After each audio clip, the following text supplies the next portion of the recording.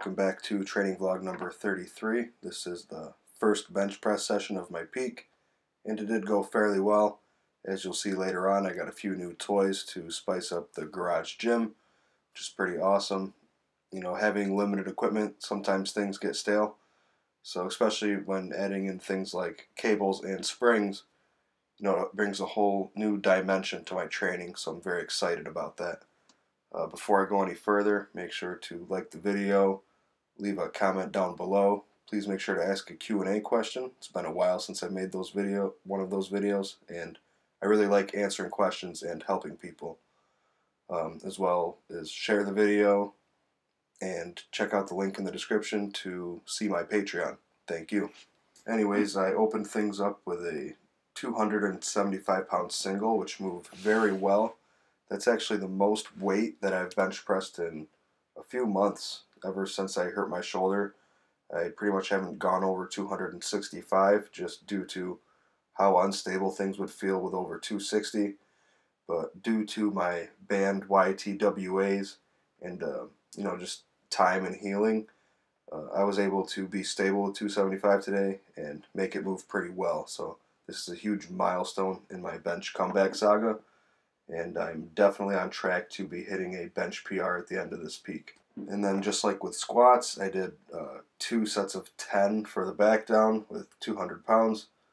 Also moved pretty well, and then I moved on to Larson football bar press in order to get in more volume with a variation that's a little bit easier to recover from, but still provides a great stimulus.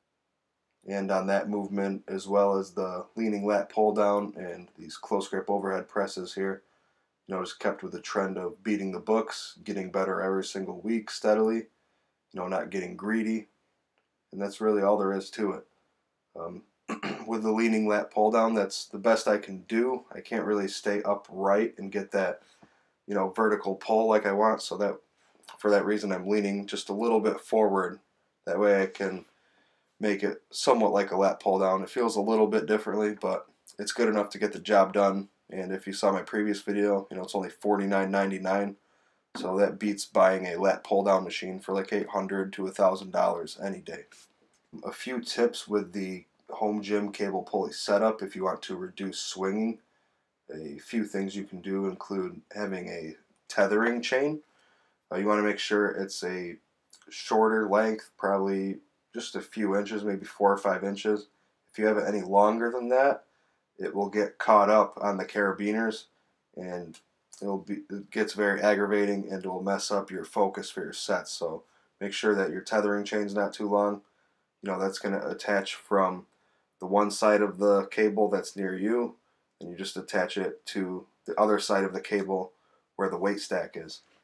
And if you don't like that, you can also droop chains over the plates. That also helps them from rocking around. It does get annoying though, because the chains do fall off. So as you see I'm doing with the rope tricep extensions here, I'm just making sure to do each rep with a controlled tempo, and doing that alone will prevent the weight from swinging all over the place. Okay, so backtracking just a little bit to those spring curls. That's an implement that I was inspired to buy from Alpha Destiny's recommendation, and I'm very glad that I did. It was like $30 on Amazon, and with only 2 of the springs, I'm able to get in a great bicep workout with one arm. I'm excited to see how this progresses. By the time I'm doing 4 springs, I think I will have substantial improvements in arm size. I love how they're just super easy to set up. They feel similar to bands and cables put together. It's a very unique feeling and hard to explain. You're going to have to buy one and try it out yourself to see what I'm talking about. And to finish up the superset, I did some Lou raises here, going for very high reps. The last few burnt intensely. I wish they made 15-pound plates. I feel like they'd be perfect for Lou raises. So I may have to invent that myself. Knock on wood, no one hears this and steals my idea, because probably somewhere down the road I will look into creating some nice 15-pound plates that can be used for Lou raises.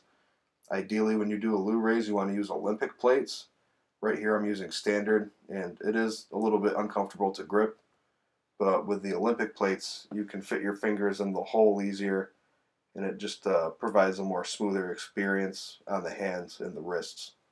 And that just about wraps up everything I have to say in this vlog, so thank you very much for tuning in.